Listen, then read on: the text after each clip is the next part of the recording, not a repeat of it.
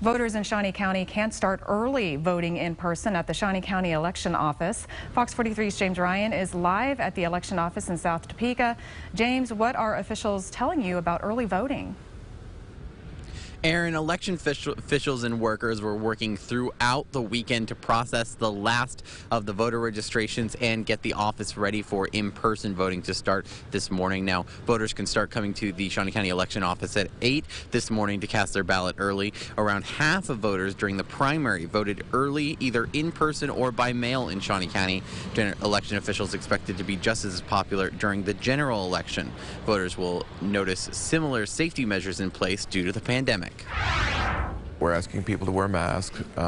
We've got additional safety panels up so that our workers have some level of protection as well as the public. We're going to use hand sanitizer. We're actually going to be wiping everything down every 15 minutes. Election officials expect it may be quite busy on the first day of voting, although they say they try to keep the line down to less than 10 minutes.